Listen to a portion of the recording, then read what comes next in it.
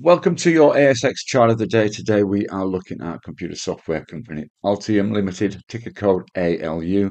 Some interesting price action as we start the week on this particular stock.